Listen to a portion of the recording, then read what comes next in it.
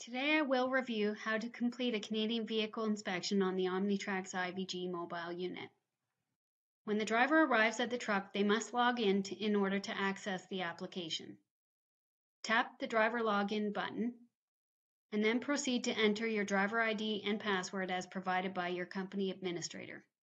Hide the virtual keyboard and tap OK. Once you're successfully logged in, tap the workflow button. Please note the vehicle inspection button will not be used for Canadian carriers. From the workflow main menu, tap the DVIR tab. This is the vehicle inspection main menu. To complete a new inspection, the driver should tap on the driver vehicle inspection form, then tap select. The driver should tap yes or no to indicate which equipment they completed the inspection on, tap yes or no to indicate if defects were found, then tap on each box and enter the trailer ID, license plate, and jurisdiction of the license plate.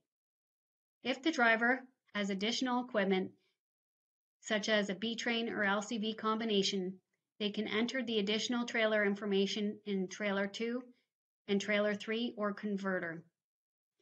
In this example, the driver does not have additional equipment or defects, so they can continue to scroll down to complete their inspection. The driver will need to use the drop-down to select the type of inspection completed, pre-trip, en route, or post-trip inspection. Tap yes or no to identify if the vehicle is safe to operate. The driver can also indicate if they completed additional inspections such as CT-PAT or food safety inspections. The driver will then tap I agree to electronically sign the declaration stating they completed the vehicle inspection in accordance with the regulations. Tap Done to save and complete the inspection. If the driver needs to complete an inspection with a defect, they would follow the same process. This time, the driver would indicate all equipment inspected and tap Yes for defects found. Enter the trailer information if inspected, and then proceed to scroll down.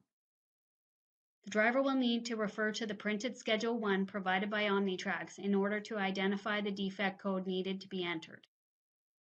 In this example, the driver identified a flat tire during the inspection. The driver must enter the appropriate code, a comment regarding the defect, and identify the vehicle type that has the defect. Comments for the defects are mandatory and should be used to assist the company to locate required repair on the vehicle. Once the defect information has been entered, scroll down to complete the remainder of the inspection. Once the driver taps Done, if the administrator has set up email notifications for defects, an email notification will automatically be sent to the specified recipients. If the driver identifies a major defect on their inspection and indicates the vehicle is safe to operate, when the driver taps Done, they will receive a notification that the vehicle is not safe to operate.